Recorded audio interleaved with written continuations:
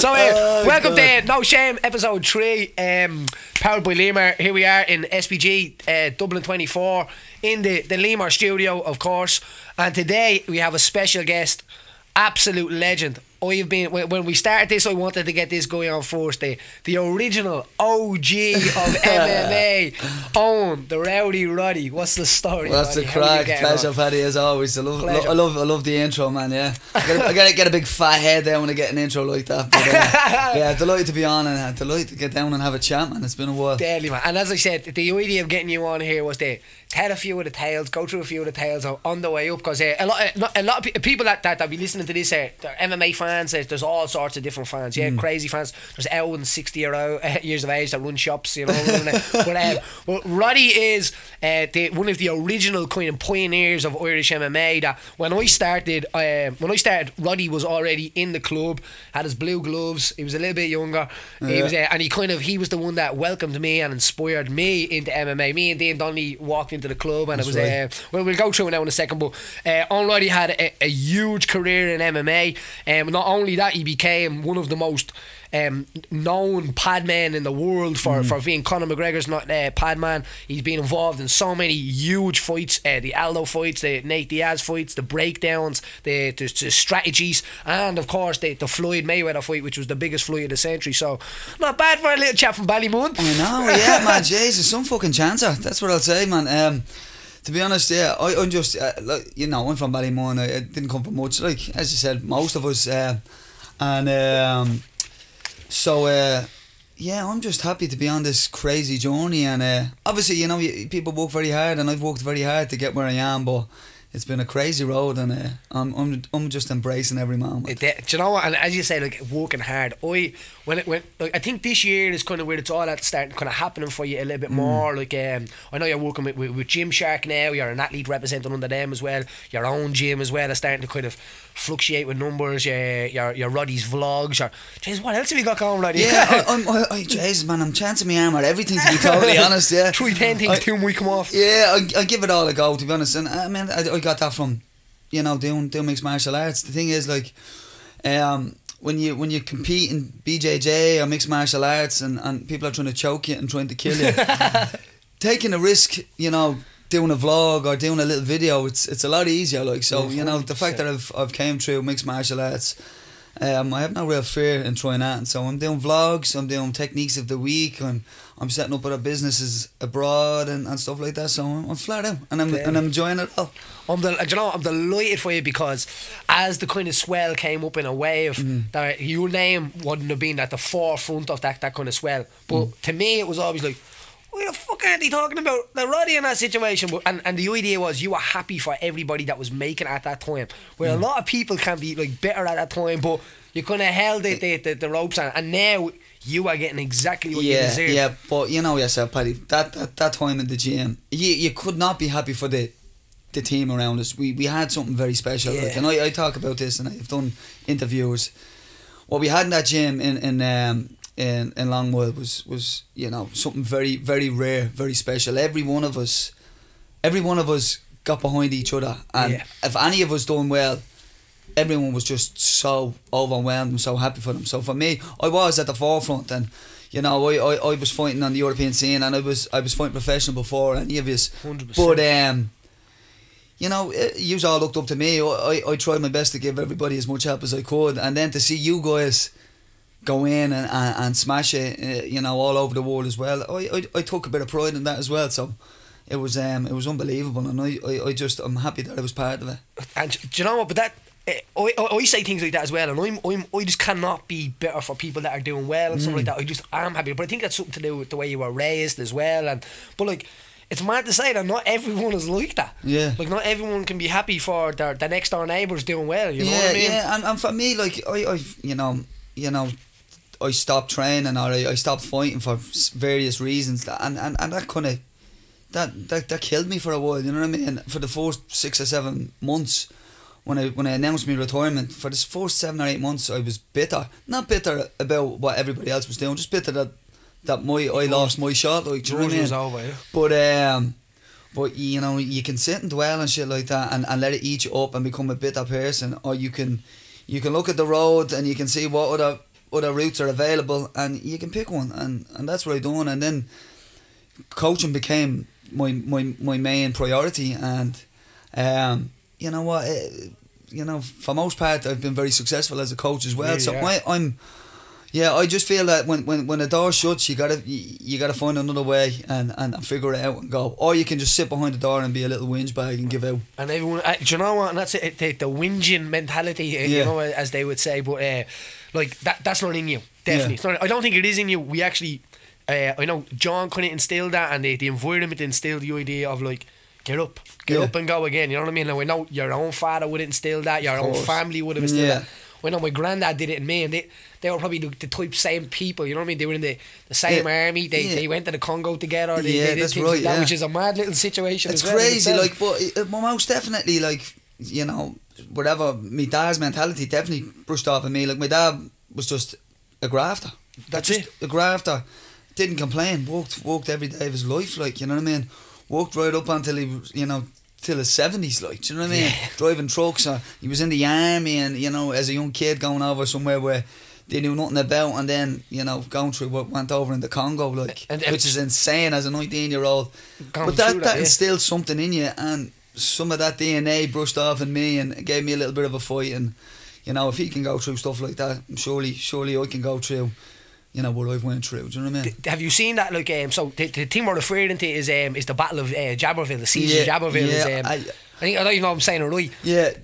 You know, I only watched the movie, like, you know, and to see what went on over there. And my dad was at he was at the Battle of the Bridge or something. They were fighting for the bridge. Okay, now it's not in the movie, but it kind of is actually a little bit of it, because that's the part where my granddad was stuck as well. So, you know, I knew nothing. My dad used to tell me these stories about all of this, and I was like, whatever that, like. But then I started to go to the Veterans Association there on Arbor Hill and listen to some of the stories, what they used to say about what went on over there. And you know what, I got a huge sense of pride to find out what me dad actually did. You know what I mean?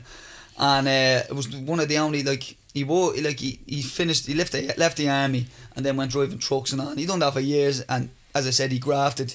I don't think he particularly liked driving the trucks, but he done it because he needed to. But then he went back and joined the Veterans Association. And it was the one time in his last years that he just came out of a shell again. He found his friends, old friends that he hasn't seen in years, and he found that common ground that they all went through, and he used to go in there every day, and it was brilliant, you know what I mean? But he was a grafter, a hard worker, and he was dogged, and I definitely think some of that brushed off onto me, you know what I mean? Definitely, it has to, and the idea, I know the man liked the whiskey as well. No, yeah, and I like the whiskey myself, Jason. I'm every bar of them, God love me. You'll be only getting all so I'll fly back real quick. So when we first started, I started in the Rat Cool gym. So the Rat Cool gym would have been the gym in the back. Now, you were like saying you would have been grown up in Ballymun. You would have been travelling from that time. You were travelling from Ballymun to Rat Cool. Like that's a huge difference. So even before we go there, growing up in Ballymun as a young kid, did that give you that rough edge as well as like the people? I'm not a bogey person. I wasn't a bogey. I was always quite a decent lad. Like, you know, now I hung around with a lot of lads, and they were all messers, and we got into a lot of trouble growing up. Like as you do. You know, that's just on the estate, just on the estate, messing, you know, bikes and cars, throwing bricks, robbing horses. Yeah, exactly. All the usual stuff. But you know, the flats where I used to hang around, the Balcourse flats were you know, synonymous with you know, drug dealing and robbed cars and gaffs being raided but you know what, it was just a mad experience. The one thing I take from growing up in Balcourse was the summers.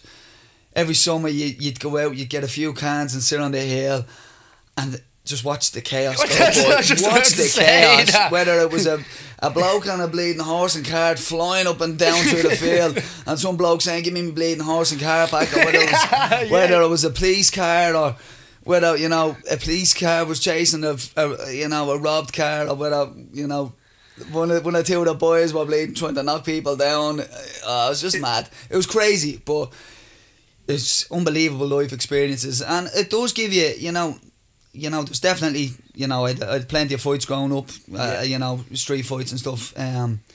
I never really caused any, but you would have to you have to stand your ground, otherwise you get stepped on. I never tried to engage in fights. I would give people an option. I'd say, look, if you want to do something, you can go ahead and do it, and then I'll deal with it. I would very rarely throw digs at somebody before them engaging with me. Yeah. But, I had my fair share of fights, won and lost plenty of them, you know what I mean? Yeah. But I enjoy it. Me time growing up in Ballymun is I still live in Ballymun now. I love it. Like, yeah, I just have so many great memories, and all my old friends as well. I don't see them that much anymore, but like they're all still floating around, and even when I started fighting, I stopped hanging around with them. Because I was fighting. I was just training every day, twice a day, every day, dedicating my life to the sport. But they still showed up to every single fight. Yeah. I wouldn't see them for 6 months. But if I was fighting, fucking 150 of them, they'd probably cause more trouble than anything else. I swear to God. But do you know what I mean? They were there behind me, and that's something that's very, very rare. You know what I mean? They always, it's something that like they always got behind me, no matter what. Very, very, very happy to have lads like that backing you up, you know. Well, definitely, and that is a mentality, as you said, that you're raised in there. Like that literally could be a south side Tala story. Yeah, it's on the other side. And that's what you said. I do refer to things like as a council kid, and people would be like, "What are you on about? What are you on about that for?" And I'm like, "Cause there's millions of these stories in these housing estates that people don't really recognise. Yeah. It's like a soap drama. Yeah, or stuff, you know? It's hilarious, and you can relate to that. I can relate to what goes on in Tala, in these council estates, you know, working class or, you know, the lower class estates. There are crazy stories, like there's just crazy funny stories that are very common, like, you know, as I say, you know, the police coming in and raiding flats, or, you know what I mean, chasing people up and down the road, or lads on robbed bikes and stuff like that. Now it's antisocial, but as a kid growing up, it was just fun. Can't to even watch. spell antisocial at that age. Yeah, I know. And you know what? Some of the boys, it's mad. Like, you know, these kids weren't very good at school, but, you know, they were very smart in other ways. But, like, you know what I mean? You can't like in my own lad as well. Like he plays on the road that I played on now as well. Like, and, do you know, I was actually sitting down the other day and I was watching Into the West with him. Yeah. Remember Into the West? And I show him all the up the Ballymun, the load of Ballymun and that was. That's what I said. I was around for the filming of that. Jesus. I couldn't believe how much Ballymun has changed when you're looking at that film. Right at the start of it, when they're on the camp, and it's all flat on that field. Now that's like IKEA, and it's all of these things built up. They were the fields, you know, where all the horses used to be kept, like up and over the 7 pitches and stuff like that. And it was mad. I used to always remember the horses would get out every now and then, and they'd, like, you're talking 50 or 60 horses, and they'd come through the flats, and then they'd be in at you know, in past Balcurris where I lived just hopping through beside the flats there, and the big green where Ballymun United used to play, where I used to play football for them there. But there'd be like 70 horses, and they'd be in at your garden and all. It used to be just you'd be waking mad up seeing, like, waking up and there's like horses in your garden, and I was like, this is nuts. But it was brilliant. When you tell some people them stories, because I'm the same as well. I'm like kind of right on the mountain, but like in front of me is a big field, and you wake up and like if the fence is broke on like Killinarden Hill or something like that, there'd be cows and all on the bleeding field, and you'd be waking up. And I'm saying to the people, and they'd be like, oh, you must live way in the country, and you're like, no, we just threw a load of horses on a field like beside us, you know. One day I was walking, not even too long ago, I'm walking up by the river in my housing estate, and I sees this thing over, and this woman's out walking a pig, man. She has a little black pig, and she's walking this thing along. I couldn't believe it. Apparently pigs are bleeding. Supposedly really clever and had the intelligence of a 7-year-old. You know what I mean? That's what I hear. I was like, what are you doing walking a pig? And she's like, no, they're very clever. I have to tie knots different ways when I'm holding them in, because he knows how to get them on. I was like, I'm going to buy a pig. There was actually one at Connor's joke as well, at his christening. Yeah. A little smart pig he did. Alright, I did see, I seen the pigs, the little black pig out there. Fascinated with them as well. And he looked tasty. Yeah, if you ask the mess, he's going in the pan, yeah. He's sizzling, he will be. Yeah. So I kind of grew up in the same kind of area, same kind of place as like Ballymun. Now Ballymun's renowned across the world as well. Like, you know, on holidays, you say from Ballymun, people are like, Jesus. Yeah, it was rough. It was a rough area, but especially 80s, 90s and stuff. It was plagued with heroin and stuff. But, you know, that it is what it is. But it was, you know what, for me, I've nothing but good memories, realistically. Mate, do you know what, mate? I wouldn't go back and change it. I wouldn't go back. Like, but it's only when I'm older now that I look back and think of some of the stuff he did, and I'm like, man, how did you survive that? And I was seeing me own. Imagine you saying one of your girls doing some of the stuff you did. Yeah, man, Jesus. Like, I'd even look at like when I was my oldest now is 7, Layla. Like, when I was 7, I was out, you know, running like 3 miles away down the forest, like on my own. Like, you know, my daughter's not allowed out. You know, she's allowed out in the little patch of green that's about the same size as this room, and you stay there, and you make sure you can see you at all times, and don't pick up anything off the ground, and don't mess with the tree. I was in the 7 pictures falling out of trees and climbing up the flats and all, like just doing random. Like, the lads used to jump from the stairwell across to the landing from the 7th floor, like just used to knock out the windows, and then there was a little area where you could climb out and jump from one side to the 7th floor. To the landing, like crazy. And lads, young fellas, would climb the flats, like climb up the balconies from the G floor to the 7th. Now I wouldn't, because I'm terrified. I used to get on top of the flats. And I'd be terrified. I'd start to get bleeding nauseous, and I'd be in the middle. They'd be like 100 metres on either side, and I'm like, I'm gonna fall off the edge. Like, it's virtually impossible to fall for 100 metres over the edge. But I'm like, oh jeez. And the lads would be walking on the edge of it, and, you know, flinging stones off. You'd kill somebody. You'd kill somebody. If you hit somebody with a stone, they'd be dead. And the lads would think it's hilarious. Go, watch, we're going to hit you. I'm going to hit John, or watch when we and you'd miss him by an inch, and you think it's hilarious. If you had to hit him, he was dead. but that, you are risky with the thing. But at that age, you just don't realise. There's actually a great story. One of my mates, Shawnee, his name is, right? And anybody who clarify this story, he's from Maribor Lane. Years ago, right? He was on top of the flats, and he fell off the top of the flats, and you wouldn't believe it. Do you know how he survived? He landed on a motorbike. No, I swear to God, Roddy. Right? He said he stood up, right, and his leg was turned backwards. Now, he runs boxing clubs and all now, and he's such a great guy for the community, you know. Yeah. But he fell off a fucking flat, landed on a motorbike. The suspension saved him, and he said he stood up and his leg was turned the other way around. Oh man! I remember my brother fell off. My brother was climbing the flats, John, as well, and he was climbing from the 4th floor to the 2nd floor, and midway he fell off and landed on his back, and then he winded himself pretty bad. He was in a heap on the ground.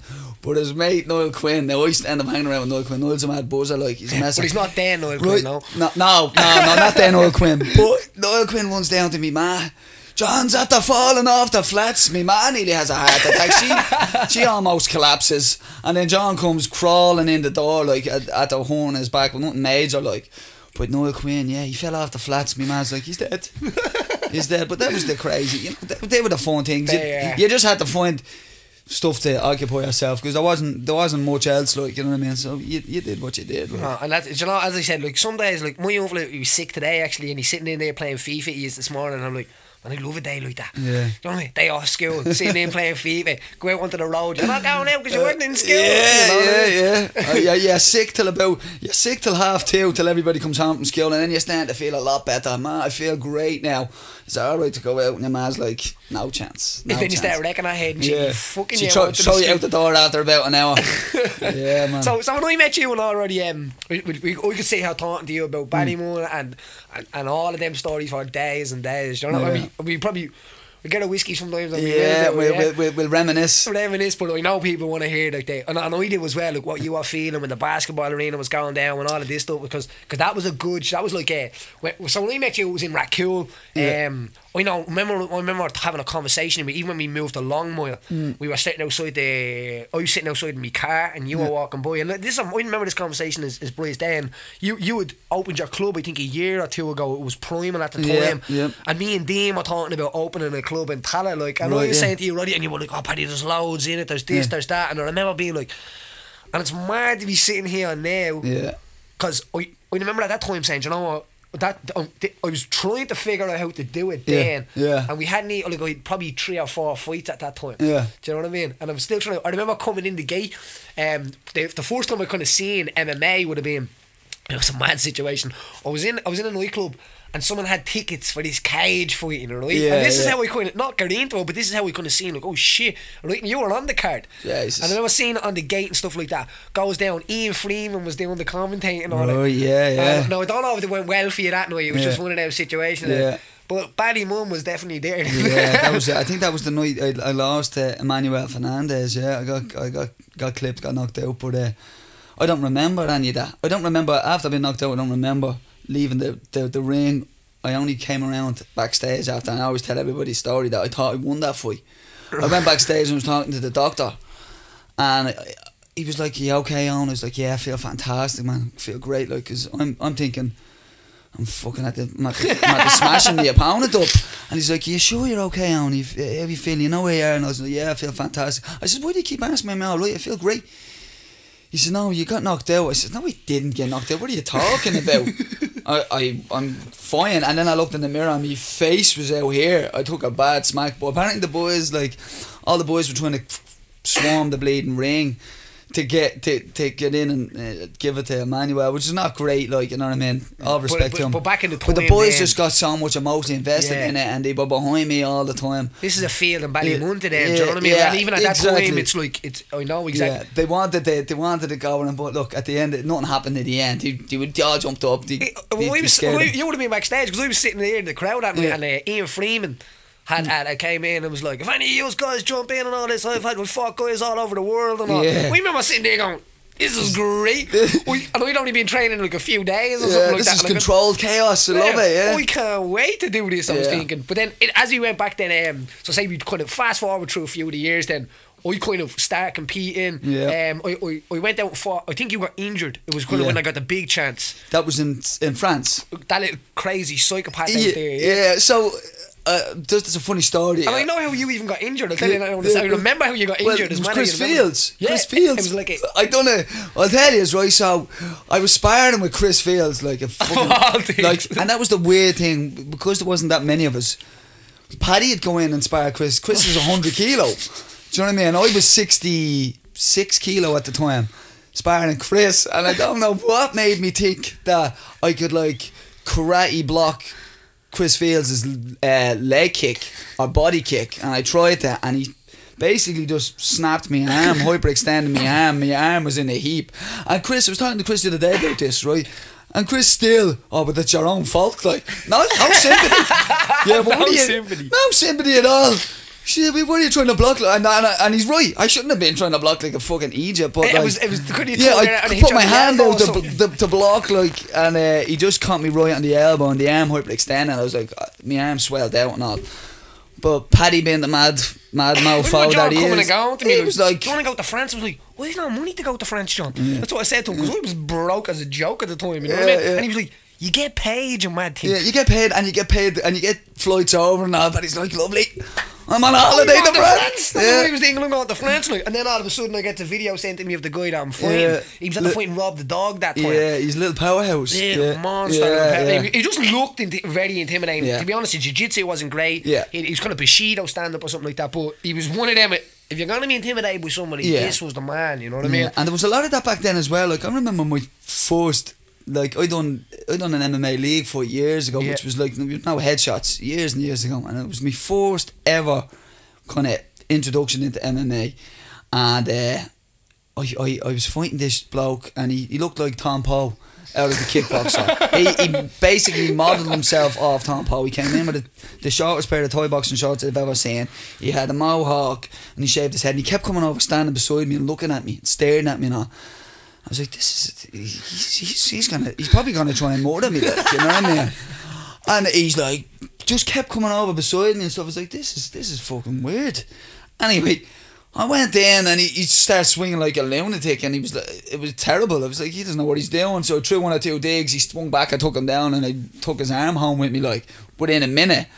And it was like, from that point I was like, A lot of you can look the part, but it doesn't matter what you look like. You know what I mean? It really So does. that was the same with you. Like your lad, small, stocky, baldy. I think he was as well, ripped. I'd have put the Dunstars boxer shorts on, standing there. I was 62.7 kilo or something. This guy was like cutting to 66. I was like, I should be giving it a crack. You know what I mean? But and that's kind of, I think that's where I kind of realised, do you know what, I'm going to do this for the rest of my life. I was fucking scared over there, no doubt, you know what I mean? But I knew, like, if we get through this, and that's what kind of got me through. I was like, I got back to Ireland, like, I was actually fighting under your record on the screen and all. They had me down as 3-0 at the time and all. I was like, oh no, these are going to think I'm an animal. You know what I mean? And, but that was a mad situation. We ended up having to bleed and get trains and all back from Mars. Because of the ash cloud. Yeah, the Iceland volcano. Drops us off the train station, gives me €400. See you on the other side. I'm in Marseille, man, with Clive Stone. I mean, I was at a third of my MCL and all, so mad. But it's journeys like that, as you were saying, like even you're fighting your man Kung Po there, and it's like you break through little barriers, don't you? You have to go through them things. This is what the sport has done for me, and it does for everybody. It's these moments of fight or flight that you face almost on a daily basis, like, you know what I mean? Like I face it now. Like my guys are getting really, really good, and you know I'm rolling with them, and the guys are, you know, I'm being tapped out by my guys now at this stage as well, and they're if you take a week off and you're tired, they're killing you. And that's a test of your ego every single day, and the test of your will to do it, like, you know what I mean? And through the years, constantly, you know, going out and putting yourself out there in front of your close friends, your peers, and a lot of the time people come as a friend, but deep down they want to see you lose, and there's going to be a lot of that. There's 50-50. No, to your face it's like, wish you all the best, and then behind your back, oh, that fucker gets knocked out. and listen, and it happens because you do get beat. You know what I mean? There's very few people. Well, there's nobody that has not lost somewhere along the line. You know what I mean? Anyone that's extremely successful has lost a lot. Like, do you know what I mean? And it's, you know what I mean, when you put yourself through these barriers, going into enemy territory, was it your first fight? That was my third fight, like, so going over to an unknown area, fighting an unknown guy that, you know, was, you know, looks the business and had a decent record as well. I think. But he beat Rob at the time, and Rob was very good at it. Rob was bashing me in the gym, so he was like, oh, no. So you go in there and you face it and you put it all on the line, and, you know, once you start doing things like that, everything else becomes a lot easier, I think. You know what I mean? Definitely. Yeah, you're fair to take risks and put yourself out there, kind of dies. It doesn't go, but it's a lot less. It does. And you know what I've kind of realised over the years, you're saying that about students and stuff like that, we're stuck in the circle of life as well, because there's a life within jiu-jitsu as well. There's a certain personalities within your club. You can go around different clubs and you'll find nearly the same person. So guy that has all the gear, guy that, you know what I mean, guy that has no gear but always turns up and drop it. Do you know what I mean? And then you'll get, as I said, the other person that will like, they will grow from the situations that they're put in as well. It's like, I always say, there's like, I don't know, it's like, I heard this before as well, it's like there's loads of different faces, but there's about 5 or 6 different personalities. Like, you know what I mean? There's like, there is the guy that, you know, has all the gear, and there's the guy that likes the idea of doing it, but sometimes falls, you know, when the pressure's on, falls apart. There's the guy that has nothing that will die in a ring. There's, you know, there's a guy that does it for fun. There's, you know, there's the happy-go-lucky people. There's the people that sometimes you see that you just know you don't trust. There's just something in their eye that tells you it's that mad. There's, you know, I think because we, as a coach, you meet hundreds and hundreds of people, and they fall into you're this type of guy. You know, you're that one of the 5, or you're this one of the 5, and that's it. Like, as I say, there's different faces, but there's not that many different personalities. No, like, you know, and because you spend so much time with different personalities, you figure people out fairly quick. You know. So your club and my club as well, from where we came from. So I'll go to the idea of that the 10,000 hours documentary in a second, because that was where it kind of all blew up. But your club now, like, which will be Charlestown, SBG Charlestown, SBG Dublin 24, SBG Concord, stuff like that. It is based on the way of, like, different personalities, as in, like, the guy that wants to be a working guy that wants to come in and learn somehow. It's not like it was when we were, isn't it? Not? No. It's like, it's very welcoming. It's very open to public Yeah, it's open to.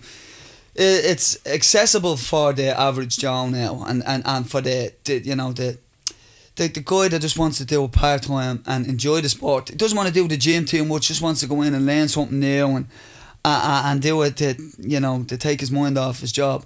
Where for us, when we were fighting in a long mile, it was you'd have been weeded out basically. You know what I mean? Because it was everyone was in.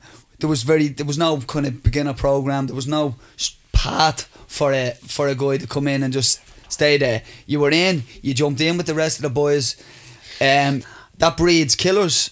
Yeah. But for a business model, it's terrible. Yeah, do you know what I mean? Do you know what I mean? And to me, martial arts is for weak people. Yeah, so. and exactly, and you know the way things have changed, the way John has changed. The structure of SBG, the way his SBG is run, and that's funneling down to all of us.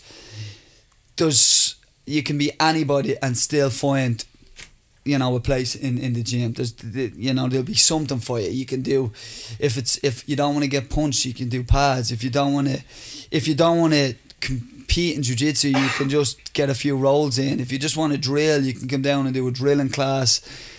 If like I do stuff with Mike and he does a lot of stuff on TV, so sometimes he can't spar, so he'll drill because he'll do an hour striking drilling, or he'll do an hour BJJ drilling because he you know what I mean, he might be on TV the following week or something. So there's something that's accessible for everybody now, where it wasn't. You went in day one and were probably put in with me and all and any of the guys that had a lot of experience and just fought to survive. That was it. I went in when I started.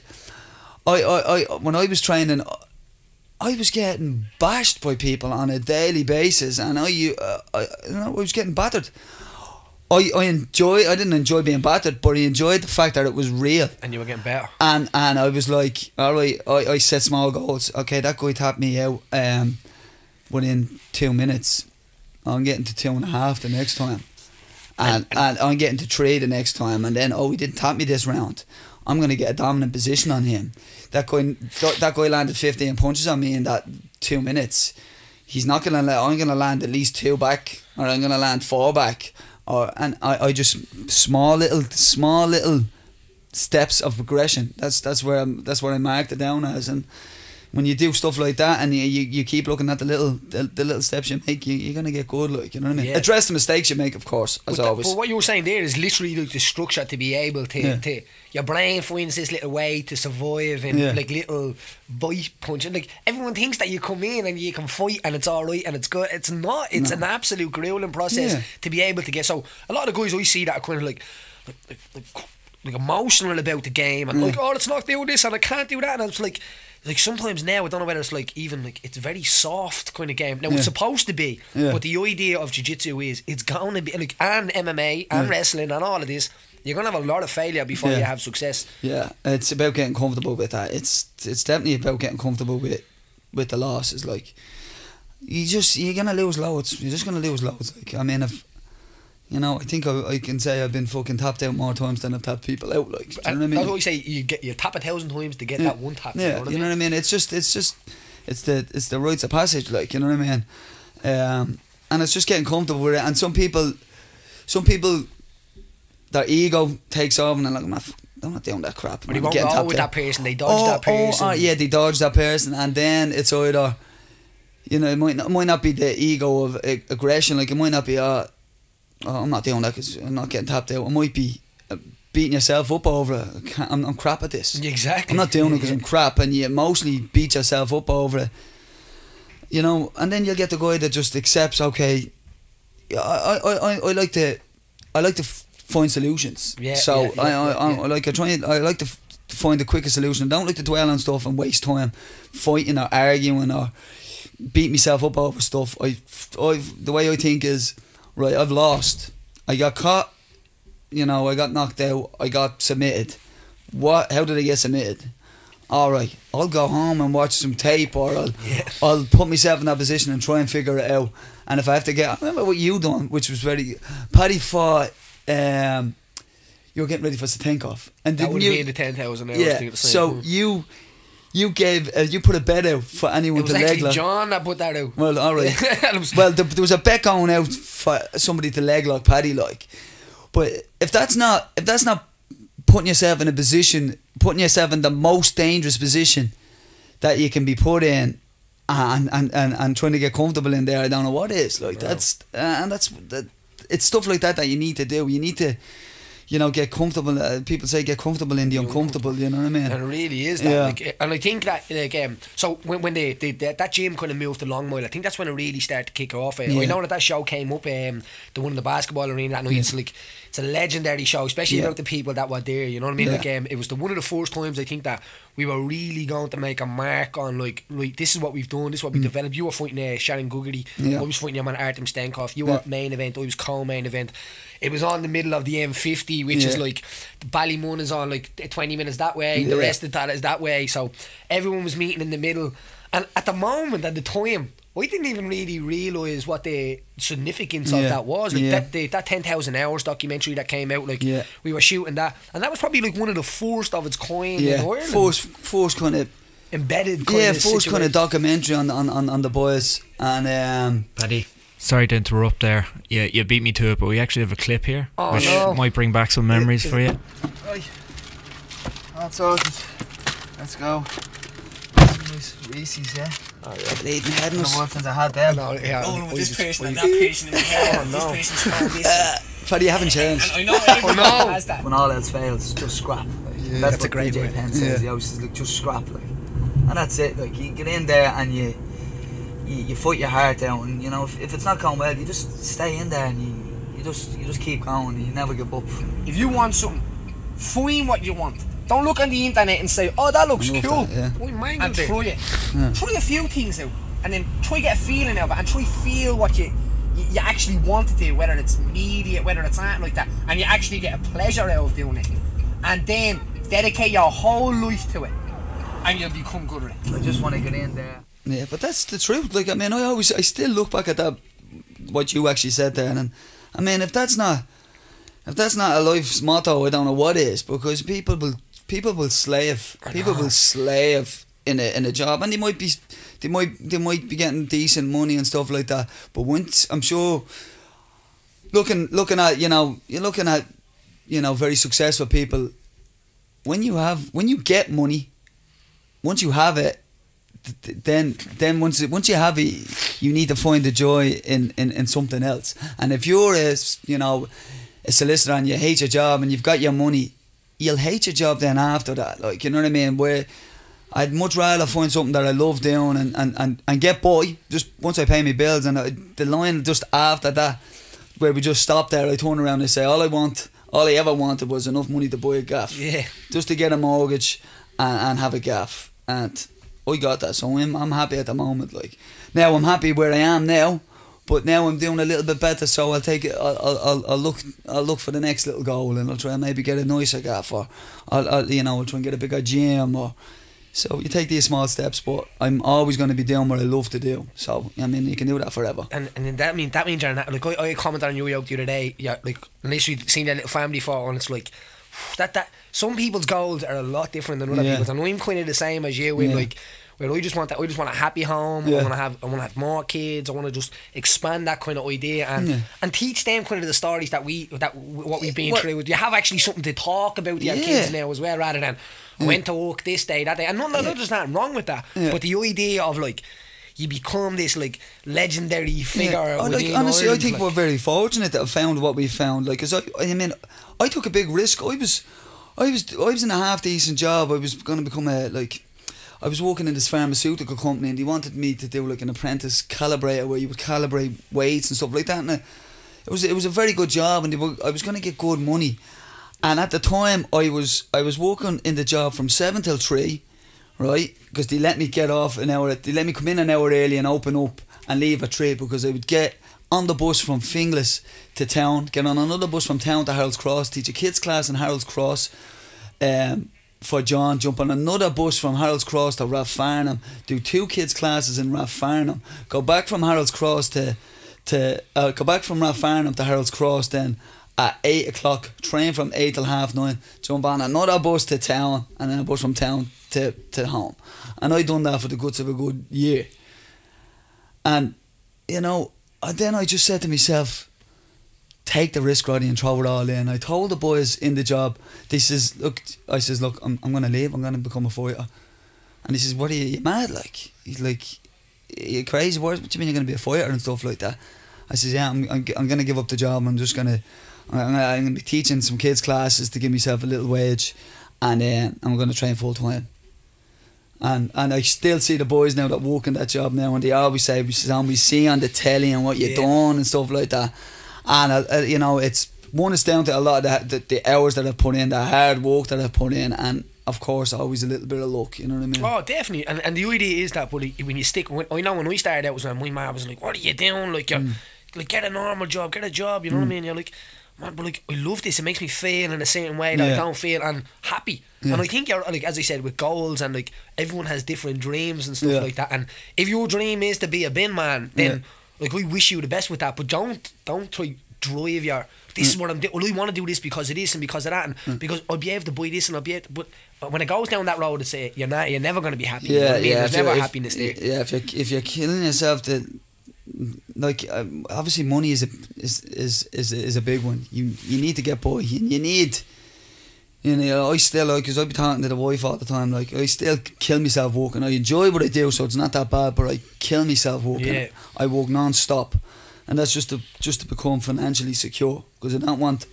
now that I've got my mortgage and stuff like that, I don't want to be still paying my mortgage when I'm 67. So now the next goal is to get rid of it. I've got it, now I need to get rid of it. But once I do that, I'll have no worries, and I'll say I've won. I always say to the wife, I says, like, at the moment we're winning in life. We have a great relationship, with beautiful kids, I have a nice home, I love what I do. I've got to experience so many unbelievable things that most people don't get to experience. At the moment I'm winning. The only thing, I'm not quite there where I want to be financially, and once I'm there, then I've won. Then you've won. Who gets to win at life? Very few people get to win at life. And the good thing is, Roddy, because what you do in your job and what I do in my job, you're giving back more than you take in life, in general. Jesus, it's a huge thing to go to your grave with, like, to be able to say, like, I gave back more than I took, you know what I mean? The most, like, the thing, the change in people, the amount of people that have came into my gym that have came in a shell of themselves, and then just became completely different people, became confident, just from what Brazilian Jiu-Jitsu or mixed martial arts has done from, like, I mean, I swear to God, I don't know why it's not, and people that say this, I don't know why it's not in every skill, you know, I don't know why you're not forced to do it, because what it does to people, it just gives them so much confidence. And the skills want it, Roddy. That's the thing. The skills want it. Like, I done a talk in 3 skills last week. Next week I do one in Drogheda. They're coming to go to Drogheda. John's done them, I'm sure you've done them in, so the idea is, like, the skills want it as well, because they realise what it actually benefits. Or we got kids that go to their parent teacher meeting, and the parents are like, or the teachers are like, whatever you're doing, just keep doing it. And it's like, there's a big huge change in his attitude wise, their angers that are going down. And I think when you're growing up, especially in the areas where we grew up, you have to prove yourself. So, like, the reason you get into fights and stuff like that is because somebody will say something to you, alright? You're with your mates, you have to prove to your mates that you're not a pushover. So you have to engage, okay? And you engage and you get into a fight or whatever like that.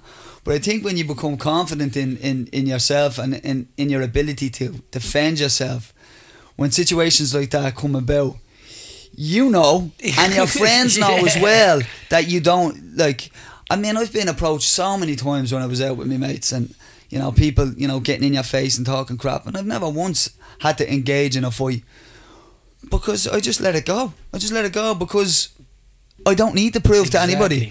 And my mates know, like, my mates will know, like, Roddy, you could have smashed him up there, and they'll say, he's very lucky that you are the type of person you are, and you're so comfortable with yourself, where if I wasn't, I would engage in that, and you know what I mean, you get yourself into trouble. And that's the same in school. But when we get young fellas, like, I have the kids program, and when they get really good, It's the same. They're walking through school.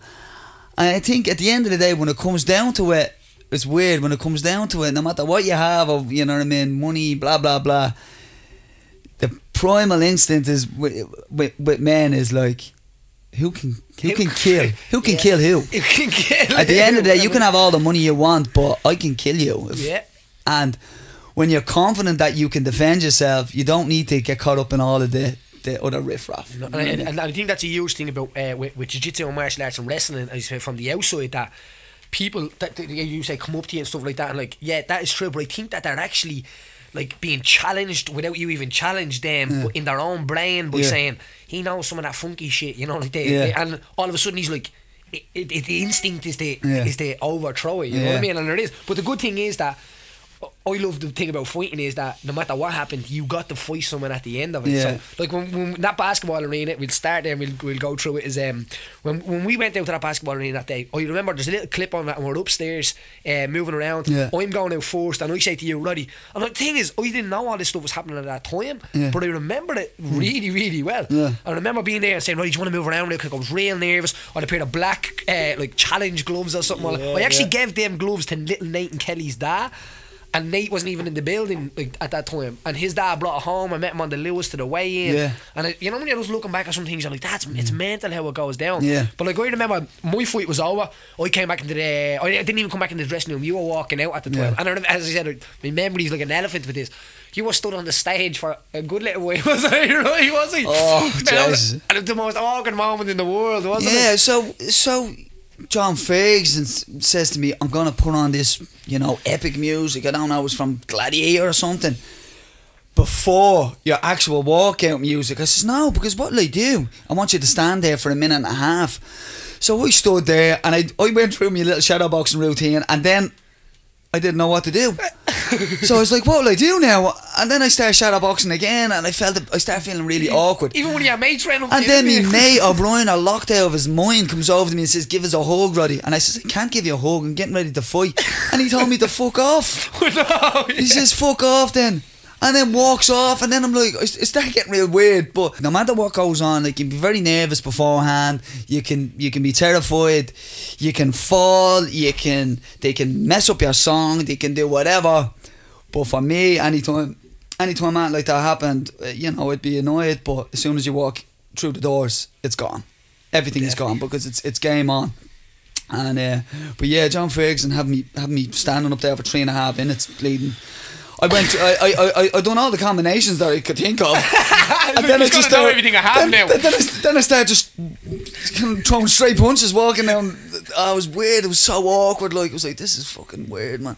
But I you know, as I said, I overcame and came through it, and definitely. And we can't even skip past it. Like, and that's how humble Roddy is. We overcame it. We got through it. Yeah. At that time, like, Shannon Gurdy would have got a victory in the UFC, and he was coming. He had a couple of victories in the UFC, and then so he lost big one. Ground for Irish MMA. Yeah, and good guys like Clay Guida and stuff like that. He'd fought, and loads of really good guys, and it was a big test for me. And I was at the winning and defending the belt, and you know, there was not, at the time at my weight, there was nobody, you know, in the country that we could fight. You know what I mean? Yeah. And so they decided to bring Shannon over, and you know, it was a big test. It was a very, very tough fight. He was a big lad as well. I always remember making weight that day, and I came in at around, I checked my weight and I was around 64 flat, and the weight category was 65.8. So I drank a litre of water and had a banana before the weigh-ins just to get my weight up for the fight, because I think I was naturally a bantamweight, but I just, you know, you just took the fight to what you could get them at that time. You hadn't got the information of cutting weight then either. Yeah, exactly, yeah. But yeah, the fight, as I said, everyone talks about the fight, and the fact that I got caught in that choke. So when you're caught, like, and I remember, because I'm standing at the barrier there at that time. I hadn't even gone backstage. I was still at the getting out. My fight, had my gloves off, still had my wraps on, and I remember I was sitting there, and the whole place, Roddy, was on. Like, it was incredible, wasn't it? Like, what was going on? Like, literally, you got stuck in that choke. And like, I remember being like, you know, when you know as well, because the crowd, not that the crowd wouldn't know, but you know, you can tell, like, that's not right. Deep trouble. That's a bad situation. Yeah, and it was a minute into the fight. A minute in. And I always say this to the boys now. It's something I started relaxed. I was like, all right, take your time, be relaxed in here. But if you start a fight at like a relaxed pace, and this guy has a little bit more intention than you.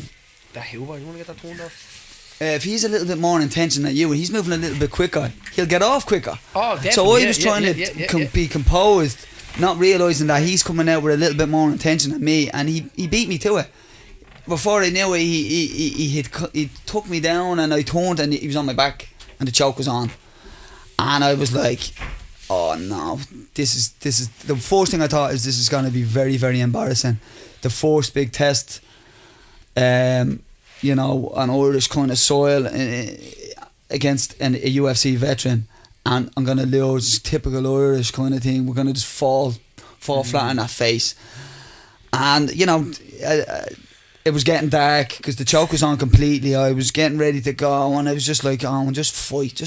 Just fight as much as you can. And at that moment, I hear, everybody's screaming, trying their best, and I just try and get a breath, and I managed to turn my neck a little bit, and blood, you know, was flowing back, and the screen opened back up again.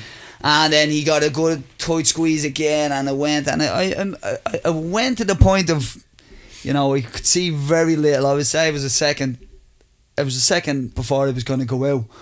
Now, I hear people say, you're mad just letting yourself go unconscious. I wouldn't let myself just go unconscious. I would fight to the bitter end, and if by chance I go unconscious, that's not me just going, alright, choke me unconscious. No, it's not a tough man thing. Yeah, it's not a tough man. Yeah, I'm not going to tap. I'm just going to go unconscious. I fight, and I managed to get a little bit of oxygen, a little bit of blood to the brain.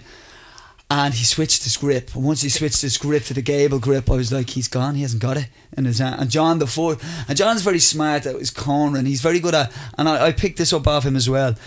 He'll address stuff to the opponent. He remember him saying, he's after burning his arms out. He won't squeeze again. And I know for a fact Shannon heard that, and that was it. I got my back to the mat and spun in and got top. And then I took it from there. And I just put the pace on him like I always did. And before the fight, like the whole camp, I have this thing with me Carlos is off. Well, you would have been sparring you heavy for that. Yeah, and like Paddy was sparring, and even in the 10,000 hours I'm wearing the headgear and he's not. And I think even in that I have tissue up my nose because every time I take a smack, we fighters full contact fighters t-shirt on, and it's his blood all over my t-shirt. Every time I take even the slightest jab, my nose is just piss blood like. So you know, I took a dig early on in the nose, and my nose was pouring blood everywhere. And but like that was the way all my fights were as well. I was always a bloody mess, but I was dogged. I was dogged. I always said one thing. I never went in with the you know, the ego. I'm gonna smash whoever's in front of me. I went in knowing that I'll fight to the bitter end, and you know, it'll take somebody to beat me. Okay, because I'll go out. You know, I'll leave it all in there. And a lot of the time when you fight with that amount of heart, when you know yourself, no matter what it is, I say now as well, I give everything 100%. I put my heart into everything I do. And if you do that, you can't really lose. If it doesn't work out, you know, it wasn't meant to be, or you made mistakes and you go back and you address what mistakes you made, you fix them, and you go again and you keep pushing. But if it doesn't work out and you have to change and do something else, then you do that, and you do it with no regrets because you put 100% in. And in that fight, I gave it everything.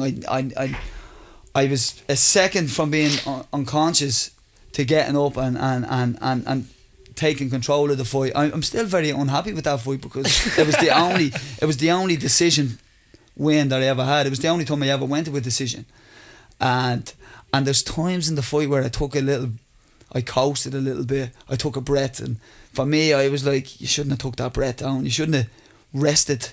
Like I was standing, I was like, get your breath back. I shouldn't have. I should have just went. I should have went forward on him. Do you know what I mean? Because when you're tired, he's tired as well. And the first person to go forward and put the pace on him, you get an influx of adrenaline, and that spurs you on for the next bit.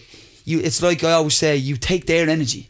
If I'm exhausted, you're exhausted, and I push, I suck the energy from you because you become defensive and you're still fighting for your breath, and I'm taking your energy because I'm pushing forward. The and heart rate pushes you. Yeah, and there was 1 or 2 times in that fight where I could have pushed, and I look back and I didn't, but I was exhausted. That's what I was going to say, but like, I don't even know. I think if you could have counted the amount of breaths you made from that walk to that, I don't think you had one left in you when it finishes. Yeah, I didn't, because I mean, it was very hard to get through that first round because I put everything into getting out of that submission, and then I started walking, I started stuffing takedowns and all, and ended the first round, and I finished the first round strong because I rocked them, and then the second round, I don't know whether there was many takedowns, but if there was a takedown, I got back up, and then I was starting to stuff all the takedowns and land me shots, and I was landing the more significant shots, and I was pushing him backwards. I was always the one controlling the fight, and then the last round, so it was a very close fight, but it's just I never went to a decision, and it was an experience. I really enjoyed it. But as I said, that was probably the kicking down the door of the first victory against somebody. That would have been the first victory to somebody that had got a UFC win. You know what I mean? It was a test of our ability to see where we're at. As a team, I think it was starting to show, right, all of these days waking up, all of this going forward. To me, and every single fight was like that. Like, it was literally, I remember, because when Conor got signed, I remember being like excited that he got signed, but excited that, oh my God, now it's starting to happen. Like, I was thinking I was 10-0 at the time, and I'm saying to myself, like I'm close. We're so close now. Yeah, you know what I mean. This is it. We you know, one thing that Conor always, it was weird. Like I as I said, I always believed that I would give it my all in every fight and stuff like that. And we always believed that we were good and tough. But Conor came in with this mentality that I'm invincible, and I think that brushed off on all of us, even John. Like he just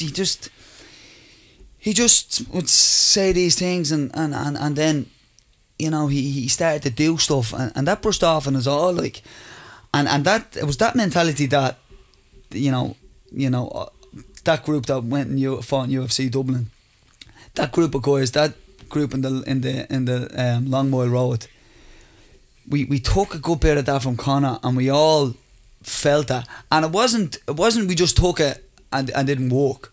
We were killing ourselves. We were killing ourselves in the gym every single day, and you know, I used to go to the gym and I used to think of excuses not to go, because it was like going in for a fight every day. Hard, the adrenaline, I was like, oh, I have to go in and do this. 10 fights. 10 fights. I have to spar these guys, and everyone's a killer, and everyone's trying to, you know, push and stuff like that. And I was like, Roddy, just pretend you have a flat tire. Just pretend you're at the... I would even be considering hitting the path with the car to get a flat tire, so that I could ring John and say, I can't make it today, I got a flat tire. These were things that would go through my head because I was so anxious. But then you get in and you're done, and you felt great afterwards. But I will say, Conor's confidence and belief in himself definitely brushed off, and with everyone coming down, and then we all just started to believe that we could do anything. We could do it 100%. Yeah. And like, as you said, even that, like, that makes ordinary people, when they're listening to things, they don't think that, like, I won't say people like us, but people kind of that have been through a lot of the stuff, a lot of hard times, like with fighting and being in situations where you're blacking out and you're still fighting back, and you're at the end but you're still fighting back. Yeah. That people don't think that we get them thoughts, and they get them thoughts, and they go, oh well, there must be something wrong with me because I'm doubting myself. That's why I can't do this. That's why I can't do that. And I'd be saying to people, like, you've no idea the amount of doubtful thoughts that go through your head. It's when you decide to just keep going, isn't it? That it's just battling through it, like, and I think it's the same with not only in sport, but anybody that's successful. It's just, you know, battling through the tough times, the hard times. And I think the fact that, as I said, with mixed martial arts, you know, on a daily basis you battle through very tough times, like loads of times a day, like, you know what I mean. Every round you're in a position where it's very tough. And I always say, when you're fighting for your last breath, you know what I mean, if you're fighting to get your last breath before you go unconscious, you know, nothing is as scary as that. And if you can get through stuff like that, you can do anything. But it's just facing those fears, facing all you know, pushing through, you know, your doubts and your ability and your doubts in yourself, like, because everybody has them. We're all human. We all get to that place where you test yourself and you go, actually, can I actually do this? And if you just push through, you can. Nobody, same when people are exhausted, I'll always say about, there's always something in reserve, right? And I'll say to my boys, and I don't know who said it to me, bro, we'll kill ourselves in the gym, we'll do whatever, you know, 10 5-minute rounds or something, and you're exhausted, you do a bit of cardio at the end and everybody's on the ground and like, I have nothing left, but there's stuff left, because if I brought a pit bull in here and I hoosed it, I guarantee you every single one of yous would be up off the ground and you'd scale the wall, you'd be up on top of the yoke, and I guarantee you would do it, because your brain will always hold something in reserve, because it has to. For times like that, yeah. You know what I mean? And Paddy Moon, you never know what's coming. Yeah, exactly. And that's the truth, like, you know what I mean? It's like when you were being chased and you're exhausted. You're being chased, you're out there doing something, and you're like, oh, I'm bollocks, and you look back and the bloke is still coming, or whoever's still chasing you, and you're like, oh shit, we have to go again, and you go again, and there's always something in reserve, and it's just about constantly tapping into that. It's always about, alright, can I do a little bit more? You know, I don't think I can do more. Try and do a little bit more. And I used to do that in fights and stuff. When I felt exhausted, I would try and work harder than I did a few minutes ago. Just to see what's left. To see what's left, in the tank. Yeah, but as you said with Conor coming in with that, like, that unbreakable mentality, that was a huge kind of effect. That was a huge part for the whole team. And then there's no doubt that, like, so you're huge success now as well, but people are starting to look at your story, and as I said, the idea I wanted to come in here today was to tell your story of it. Now, there is a huge part of it being Conor's part, man, like a lot of the shots, a lot of the strategic stuff that you've done, like, so I won't even go through the Diaz fights and stuff like that. I'll go to the Mayweather fight, which is like kind of where you were like kind of one of the main. I was at the forefront for that one, you know. Like, that has to be a situation, even when, like, I'll bring you straight to the door, say, like, you're standing at the door, you've done all the work, you've done the camp, look, and even that in between, I'd say most of the scary parts were probably ringing Kelly, telling her that you were going away for another 4 weeks, was it? Yeah, no, like, I mean, Jesus, Kelly's, that, you know, you're very lucky, like, if you meet somebody that, you know, that is behind you 100%. Like, now I'm behind her, whatever, as well, but she, like, I had a newborn baby, a baby that was a month old, and I left for 2 months. So my baby was 3 months old, and for those 3 months I was gone for most of it. Do you know what I mean? And I have 2 other kids, and Kelly says, yeah, go do what you have to do, man. Do you know what I mean? I went for 2 months, and I left her with the 3 kids at home. She went in and she was up in the gym every night and making sure people were paying. She was bringing the kids to school. She was doing everything. She doing everything for 2 months, and I don't know how she done it. And but for me to have her, like, you know what I mean? You know what I mean? I work for her and the kids. I work for her because I just want them to be secure. That's it. She knows that. But she does all the dog walk. She does everything. Yeah. But you know, it was all done and dusted. The thing that struck me the most was when we got to the ring, and Floyd came into the ring and he had the belly on, and he took the belly off. I was like, that's Mayweather. Like, this is weird. We were sitting literally watching that as one of the greatest boxers to ever do it, and me and the team are challenging him.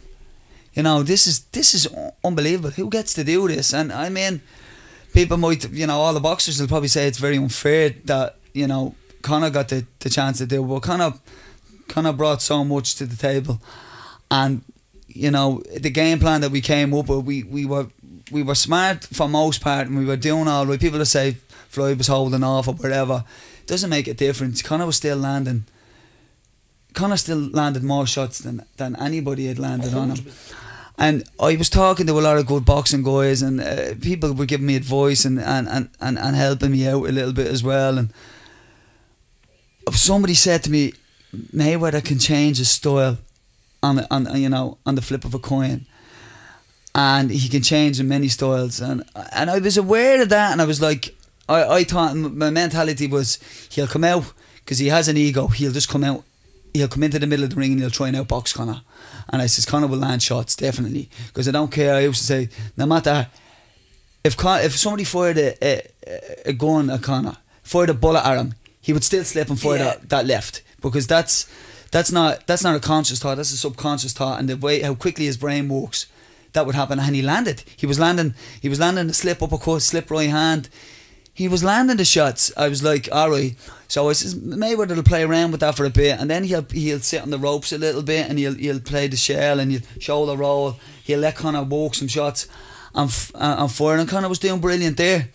And just in the first few kind of moments when he's landing them shots, because as I said, I was sitting kind of a little bit watching this idea, and I had the same kind of moment of, holy shit, man, that's Floyd Mayweather and Conor in the same ring. And I knew that was kind of, that's going to be the visual thing that's like. But when he's landing the shots, like in the first few things, is it like, holy shit, we're going to do it? Like, this is going to happen. This is the first 4 rounds. And after the first 4 rounds, I was like, right, Conor, you're doing brilliant. And the only bit of advice was given him was to stop throwing loads of shots. Stick with the 1 and 2, no more than that, because he's letting you throw on the arms a lot, and he's trying to get you to punch yourself out, you know. And Conor was still landing shots, and you know, but Mayweather more and more he was making Conor hit the arms and stuff like that. And then he started to walk Conor down and get Conor on the back foot.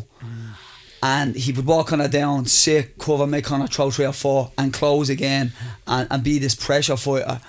And there's only one way you can deal with that. You know, unless you're an unbelievable counter striker that can constantly be on the back foot and check hooking and move into the space and use your long shots and stay on the move and be doing that for 12 rounds, which is hard. And you need to have done plenty of 12 round fights, which Conor didn't. That's hard to deal with, and he's going to close you down, and he's going to make you hit the arms. Or you can meet him in there and lean on him and push him back, and when he takes the step back, you go on the forefront and keep him going backwards. But that was something that we didn't practice. We didn't expect Floyd to do that. I didn't expect Floyd to walk Conor down. I didn't expect him to be able to push through Conor. I thought Conor would be able to hit him hard, and he wouldn't do that. But Mayweather was so good at deflecting the shots just enough. The shots wouldn't land clean. They would land almost clean and stuff.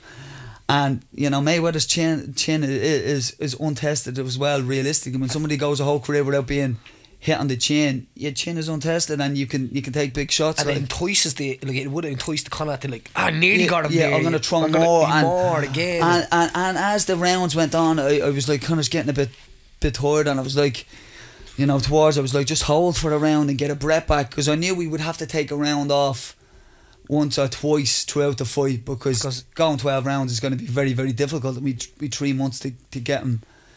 And even the judges as well, you're probably going in there, like, it's hostile territory. Like, even the ref, when you look back at it, the ref hasn't even looked at Floyd Mayweather once, you know what I mean? So you probably were never going to get, even if Conor had won every round, you were never probably going to get the result. No. But, you know, for what Conor done, and you know, I played a big part in the game plan and the approach to the fight. I think we done very well for what we had, like, you know what I mean, to go into a new sport. I'd never coached a boxing match in my life. It was all new to me. I was never limited to just hands. You know, there's other ways to deal with a pressure fighter when you have takedowns and kicks and knees and teeps and stuff like that. There's other ways to deal with that, but when you don't and you're limited to the hands, I think we done very, very well. And it doesn't matter what people think about how well we done. People will say, yeah, you should have done this and you should have done that. But at the end of the day, I gave everything I possibly could, and like I always do. And I said it in interviews beforehand, I've sacrificed so much for this fight. I've left my newborn baby, my 3 kids. I've put in 100%, because the bloke that's walking into the ring to face Floyd has put in 100%. And if I don't give everything I have, that's a weak link. And everyone did. And when you do that, you have no regrets. We didn't win. We got cut out. I think it was a win-win though. Yeah, you know, but for me, for me, we didn't, and I was very beat up over it. Like, after the fight, I was very upset, and even Kelly was like, even Conor said to me, he's like, I apologise. I says I should have been more aware of that style. We should have known that could have came, and we didn't. And I kind of took that on myself that we didn't know that. And people, you know, you get the heckler saying, yeah, but why didn't you watch Things fight where he walks him down and this and that? Look, at the end of the day, it is what it is. But I gave everything I had. I watched hours and hours and hours and hours of tape, and I said to Conor, I think these shots are going to work. He said he watched hours and hours of tape. He said these shots are going to work, and we came up with these strikes and these strategies, and you know, and we done all right. And I gave it everything I could. So I have no regrets. Do you know what I mean? And you know, whatever people will say whatever they want, but I put my heart and soul into that camp, and I'm happy with what I done. You know what I mean? I can commend you for it, because I have to say, from the outside looking in, that's exactly what it looked like, Roddy. And you take everything from that, because you know what I mean. You give Ireland as a nation knows that you would have put 100% in that, and even deeper again into the MMA community that know you, that even your own people that know you know that. But like, to be a lad from Valley One involved in one of the biggest things, standing across from Floyd Mayweather, picking the shots that's going to hit him, you know what I mean? It's a crazy little thing, isn't it? And when you're old, and no matter what happened in that fight, no matter what happens, and even with Conor's career and stuff like that, when you're old, that's when it's going to be the sweetest. Look, I don't watch my own fights back. Like, I've only probably watched 2 fights that I've ever had back. Plan doing it when I'm older. Because it upsets me a little bit, and people don't see that side of it. Because you watch a fight and you're mad at yourself, you're angry at yourself, you're giving saying something to you that day, and you're not listening because you're thinking about something else. But I think that's because we're striving for perfection. It's impossible to get it, but doesn't stop you from constantly trying to get it. No. You know what I mean? And I think that's why why you were so successful, and why I was so successful in what I done, and obviously I had to change my paths and stuff like that. But I give my heart to anything that I do, and when you do that, I mean, you are gonna get good at whatever you do, and you're gonna be successful at whatever you do once you dedicate your life to it, and you give it your all, and when you reach these problems and these walls and these barriers, you break them down, or you find a way around them. You know what I mean? That's. Do you think it's going to happen again? I don't know. I mean, I would like to. I would. When we're in dressing rooms now, I'm looking over, and you've got guys, I've got guys, and we can't help but think sometimes that just like the good nights, the bad nights, and like it's weird that we're sharing dressing rooms as coaches now. Yeah, it's deadly. 2 OGs. I know, it's not mad. Like we were in there, but you know what I mean. That's great for our teams to have. Yeah, do you know what I mean? It's great for our teams to have that we've been there. We've been, like I said to my lads, I have been you. Yeah. I know you have those doubts in your mind, and you're worried that your prep wasn't as good as it was. But I'll always say to them, I says, just give it everything you possibly can. If you can do it, if you just give it your very best, and don't give up. Fight at the bitter end until you know for a fact there's nothing more that you can do in there. Then you'll get up and you can live happy with that. On the Sunday, that's what I mean. I say to the guys, listen, you're going to regret this tomorrow if you literally turn away, and no one will know. Everyone else might think you got hit, or you'll know. Yeah. You'll know. Yeah. And that kind of drives them to say, you can only change now. Yeah. Tomorrow you can't go back and change. This is forever and ever and ever. And then you see them going, oh shit. Yeah. Like they realise, you know what I mean? No. So we'll wrap it up anyway, but I'll ask you a no shame question, because it's called no shame. So I didn't go too bad. If you had to spar Conor or Kelly, who would you spar? Kelly being his wife. Oh Jesus. Yeah, no, it'd have to be Conor. You know, see the reason being as well, Kelly's a tough lady. Kelly's man. a tough. She is very tough. One in a million. Man. She takes no prisoners. But and then obviously Conor, because you very rarely remember what happened when you spar Conor. You know what I mean? Yeah, you come out in a kind of a haze. But yeah. So. I know the answer because I've seen you fight before. But if you had the chance to come back and fight Floyd Mayweather in an MMA fight, that'd be easy. Yeah, that'd be easy, man. I mean, and you know what's mad? The world would be like, How dare you say that? Yeah, no, people like, yeah, no, boxing match, he would just play with you, like, you know what I mean? Because he's very, like, and you watch good high level boxers, and you know, when they're fighting good high level boxers, there's, you know, unless you're watching very, very carefully, it's hard to see the subtle little setups, the little steps, the tiny little angles, the you know, but you know what I mean? It's very hard to see that because they're matching each other. But when you watch a really high level boxer spar somebody that's not so good, you can see a huge difference. But in mixed martial arts, it's the same, because I could just go in and just take them down and submit them easily. That legendary low single. Yeah, I could just take them down so easy, like, you know what I mean. But for me, I loved it.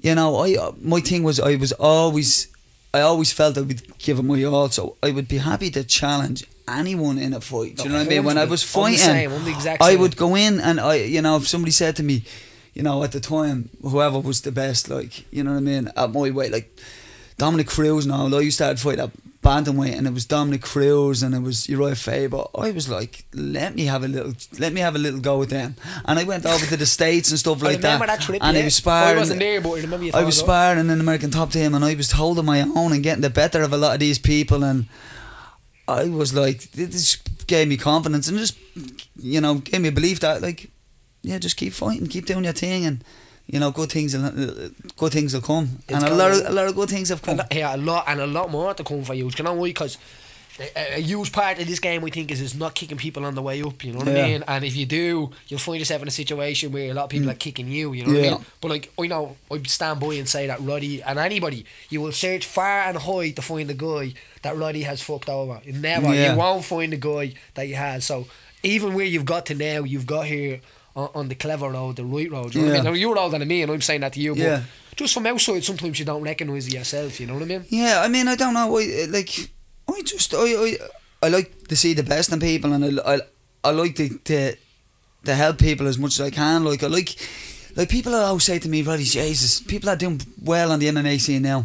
Roddy, I remember when you were fighting main event, and you came over to me, and you said I had a great fight, and you said I had a very bright future if I dedicate myself to it. And now look at me now. And I would say this to a lot of people. I would watch them and I would try and give everybody a little boost, and not that like for my own ego. Just if you know what they get from it. I see if people like he done something good, let him know. Yeah. Let him know that he done something good, and let him know that if he works hard, he can go anywhere. And I think people took a lot from that, because I was at a high level at that stage, you know what I mean? And I could have been a dickhead and walked around with a big ego saying I'm the best and stuff like that, but I didn't. I am a people person, and I do my very best for anyone that walks in my gym, or if somebody looks for help. If I can do it, I will definitely do it, and I'll do it with no hidden agenda. No, I'll do it because it's a good thing to do, and I believe if you do good things and you help people along the way, you never know, you might need their help along the way as well. And I stand by that, because the reason why when people walk in the door, not I would be the same type of person, but I make an extra effort. Like when guys like King Cowley were walking in and we were down there, I was kind of doing what you did to me, so you showed me. Yeah, and I see that from all the other boys like Chris and Cotton and Artem and Queely and Mulpeter and Ash and all of these people, all of the people that were around there, Brian Moore, and so many of them, all at that time, because I was forced there, I would always say, look, Paddy, Jesus, that triangle game that you're playing, that whole guard game is unbelievable. Keep working on it and keep doing it. Or Chris, man, your kicking game is unbelievable, because you just broke my arm. Or Cottle, once you get somebody on the wall, they ain't getting off the wall. No matter who it is. You're not getting off the wall. Artem, that style of fighting is not, it's not seen. People will come in and try and land on you, and because of the way you fight, they'll miss and you'll crack them. I would see the good qualities that every fighter would have, and I would let them know, and I think that might have gave a lot of people confidence. But I can see them doing that in their gyms, like you're doing that in your gym. You were doing that with the next generation of fighter, and you took over the MMA program of John's, And I'd be listening to people, oh, Paddy's brilliant, because he can see what I'm good at, and he's addressing it, and he's letting me know, and he's helping me develop it. And that was something that I did when I was with all the I got a lot of that from you. Yeah. And but I think that's people need to hear that. They need to hear where they're going right, not where they're going wrong all the time. You need to address your mistakes, but you know, if somebody's doing something good and it's like it's a good style or whatever, you know, tell them it's good and help them compliment it. And you know, if you have anything to offer, let them like offer it to them. It may work, it may not work. Like it's the same with when I work with Conor. I offer shots. Some of the shots work, some of them don't work. Yeah. And the same when I do stuff with anyone that I pad, I don't say this is the way you do it and this is the way I want you to do it. I might do that as for when the kids are young and mould them into a style. And then when they're 17 or 18, based on their personality, it'll change a little bit. But when they come in and they have a bit of experience and this is the type of style you are, I'll offer shots. If we work on them, if they work, they work. If they don't work, they don't work, and we throw them away. And then we go back and we figure out new shots. You know what I mean? Well, that is the fixing process. And if you don't approach it that way, you won't last. You know? Have you got some question there? Mono's monologue here.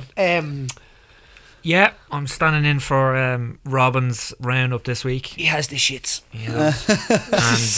And we asked last week for a few of your followers. Oh yeah, so on the Lemur app, even for this one as well, if you want to voice comment a message under it, we'll play it on the next one, and whoever I have in that time, we'll try and answer. You're just lucky that Roddy's gonna help me answer these ones. So yeah. Brilliant. We'll go with the first one anyway. So, just get it now. Hi guys, it's Robin here. Robin from Robin's Roundup. I'm a producer on No Shame. It was at that point Robin realised that Paddy didn't know who he was. I'm only messing. Of course he knows who I am. But look, I'm really, really sorry I couldn't make the shoot today. I'm currently in Belfast. The basketball's on this weekend and I'm just recording my mountain training here. I couldn't get out of the shoot unfortunately because it's been scheduled for a long time and it had to be moved to the Thursday. But it was genuinely good because I'm a massive Owen Roddy fan. I genuinely mean that. Like I love the vlog series you do for all the fights, particularly the Mayweather one. I think you're training the greatest fighter of a generation for the biggest fight ever maybe, and through it all, through the 24/7 hard work, you did it all with a smile on your face, and that's what it's all about really at the end of the day. If me and my mates was ever in a situation like that, I'd like to think that that's how we'd handle it, just enjoying ourselves, having a crack, and that's what it's all about, as I said. So look, I feel bad for not being there, so I wanted to get Owen a present. So Shane, if you look in that bag there beside you and reach in, there's a surprise there for Owen. Reese's! I don't want to bleed and die. If you want to give that to Owen. I'll have to break it. It's a Reese's peanut butter cup. I heard you were a fan. I love it. I own for Paddy as well, so he doesn't choke me out next time I see him. And Shane, I got you one as well. And also, cheers for doing the camera work. Hey. So that's pretty much it, guys. Oh, yeah, I do have one question for Owen. Whose idea was it to wear those suits out for the Mayweather fight? I reckon it was the best dressed corner I've ever seen. So anyway, look, genuinely good. Couldn't see you today, Owen, like big fan. And hopefully you'll come back on the show so I can meet you again face to face in person. Definitely. Cheers, guys. Looking forward to listening to the show. Back on the show, most definitely. But, oh God, yeah. So I had an anxiety attack when I seen this week, right? Because I wouldn't be flashed like that, and I would be paranoid. Like people would be laughing at me wearing that stuff, right? So we went up. It was Conor's suit guy, or his partner now, David August. Yeah, he was like, let's do something different, and he wouldn't tell us what was going on at all until the day before. That freaked me out. Right. And I was like, I just want a pair of tracksuit pants and t-shirts. Do you know what I mean? That's all I want. And then he gave me this these slacks and the suit, and I was like, oh my god. And I looked in the mirror and I was like, it looks like I'm going to the snooker world championships, honest to god, because I had a little black band on my arm and all. I was like, it's basically going to the Crucible final. I'm going playing snooker. And I started getting panic. I was like, oh god, no. But like then like Conor was like, he says, I think it looks rapid, nobody's ever done it like that. And the more I thought about it, I was like, you know what, fuck it, it's once in a lifetime. It looks slick, it's not appropriate, and it wasn't that practical, you know, jumping in and out of the ring. But yet August made he made it in material that was a little bit flexible and stuff like that. But yeah, at first I was a bit anxious, but then when I look back, we looked fairly slick. Like, you know what I mean? Well. You know, I still have that now. I do wear that outfit out every now and then. Every now and then. The gaff, you mean? Yeah, when I'm down in the old snooker hall in Ballymun. But yeah, so that was it. Great. Any more? Just one more, because you've had a great chat. Right. Robin brought up something to do with conspiracy theories the last 2 episodes. We'll stick on that theme. You might have heard Eddie Alvarez going on about the flat earth theory. No, I haven't. Yeah. Well, yeah, I'm sure you've heard of a guy called Elon Musk. Yep. He's probably the Leonardo da Vinci of our generation, but yeah. He wrote on Twitter during, I think it was during the week, why is there no Flat Mars Society directly to the Flat Earth Society? Right. And the reply was, hi Elon, thanks for the question. Unlike the Earth, Mars has been observed to be round. We hope you have a fantastic day. So what's your thoughts on that reply? The world's fucked, lads. That's just straight. The world's fucked. I love listening to all these crazy theories and stuff like that. Yeah, I think people just have too much time on their hand. And I swear to God, fair play to the lads that come up with these ideas, because they put the craziest stuff out there, they stick it on YouTube, and it gets millions and millions of views, and they have monetized that video and they're making cash on it, and then they'll do another one and stick a sponsor on it and make loads more. And the more ridiculous you make it, you're always going to have 2 sides. You're always going to have people that will find some sort of, they'll rationalise it somehow, and then you'll find educated human beings that will tell you how stupid it is. Do you know what I mean? But yeah, it's great. Flat Earth and, you know, Illuminati and, you know, crab people and all of this crazy stuff. It's great. The mermaid stuff and all that. That's mad. It's deadly. It is, man. You know what? Leave them to it. Like, that's what we say as well. Look, we wouldn't abuse somebody over being mental like that, you know what I mean? But it literally is. It confuses the whole world's just confused on what's right, what's wrong, what's flat, what's round. Yeah, I'd say as well, don't be don't waste your time. I always just live in a moment. Don't waste your time on what potentially is or could happen, or what has happened in the past, because what's happened in the past it's nothing but a memory. And what's happening, what's potentially going to happen in the future is nothing but an idea in your brain. What's happening now is what's happening now. So just chill there and embrace what's going on and enjoy it. You're on your way. You're on your way to the little bit in the future. Yeah. The ideas. Yeah, perfect. That's it. TKO. So thanks for listening again. So if you want to tune into TKO, download the Lima app on the App Store and catch out some extra footage there. But nice one, Roddy. I enjoyed that. That was deadly, man. OG motherfucker. Yeah, man. Big up, man. Thank you very much.